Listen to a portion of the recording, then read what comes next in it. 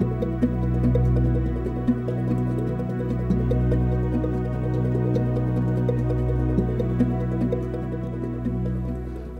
I'm Bill. I'm here with Tony to talk about UCS Mini. Bill.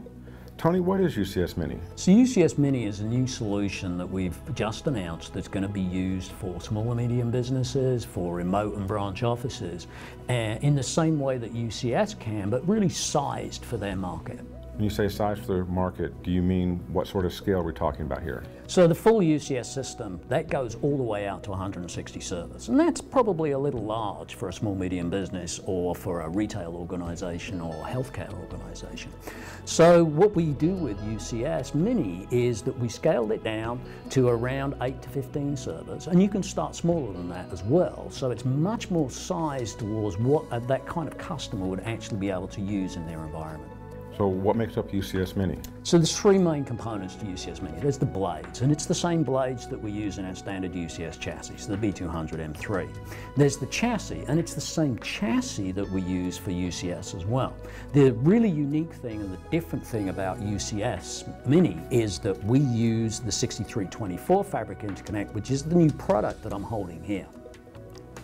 Now this new product, what we had to do to develop this new product was we had to take what was in the 6248s, consolidate that down into a single ASIC, add some Intel processing capability, add some memory capability and some storage, and then fit that into the form factor that goes into the back of the chassis. So where the FEX used to be? Yeah, exactly. The 2204, the 2208 FEXs, the physical form factor is identical.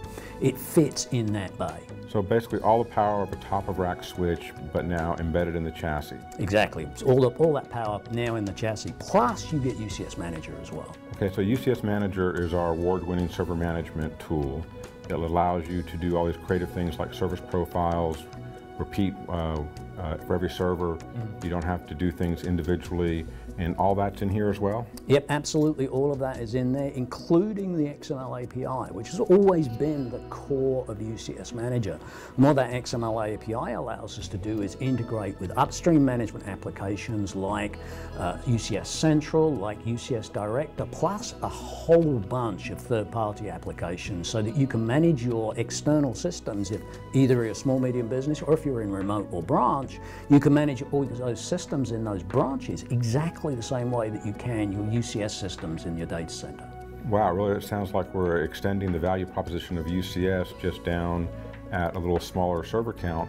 What about the UCS E-Series? Didn't we have a small branch office product before? Yeah, we do. We do have a UCS E-Series, and that's a really nice product as well. But where UCS E-Series fits is really an even smaller scale than UCS Mini. If you have a small retail store, for example, in a gas station, that would be ideal for UCS E-Series. But if that starts to scale up and you start to move into a larger superstore type environment, then that kind of environment is ideal for UCS Mini, and of course you have the full UCS system that scales all the way up into the data center. All right, so you said there were B200 M3s, there was the chassis and the new 6324 fabric interconnect as the main components. What else is there that can be used with Mini? So we have UCS Central. UCS Central is our management tool that allows us to manage multiple UCS domains. Now previously that was very large scale customers with possibly hundreds and thousands of servers, but now with UCS Mini, if you have UCS Central, you can manage multiple branches all from that single console. What about other types of servers or storage? So other types of servers, one of the things that we can do is we can connect rack mount servers to this. So for example, if you like extra storage, we have the C240, that's a very storage capable server. We can connect those to this system. Is that what these connectors are for? For the storage blade, no, that goes into the chassis, but for the rack mount servers, yes, these connectors allow us to connect up to the rack-based servers. On either side, as you can see, this is a fabric interconnect, so we have management, we have Ethernet management, and we have serial management. We also have the 4 SFP ports here. Those actually allow us to connect up to 1 gigabit, 10 gigabit, and fiber channel as well. These are actually SFP plus ports.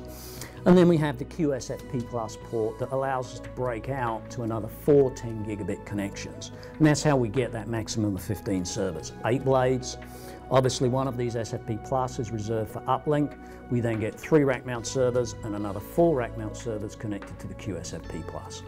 So it sounds like Cisco is the only company that has a small, medium branch type solution that not only includes blade servers, but rack servers. Yeah, and that's one of our unique selling points. It always has been with UCS that we can manage blades and racks from the same management interface. And we can do that here with UCS Mini as well. So for the absolute smallest scale, we have UCS E-Series. We have our award-winning B-Series blades at scale and C-Series rack servers at scale for the data center. And now we have a product that looks like it fits right in between those two. So customers who want to start small and grow into a bigger UCS instance can do that with UCS Mini. Yeah, and that's exactly the positioning of UCS Mini. It's really aimed at those small, medium businesses, those growing small, medium businesses, and for those customers who have remote and branch offices or unique applications that require their own dedicated hardware.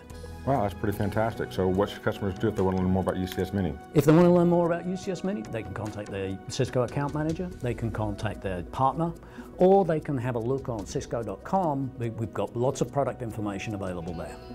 Thanks, Tony, for your time today. Thank you, Bill.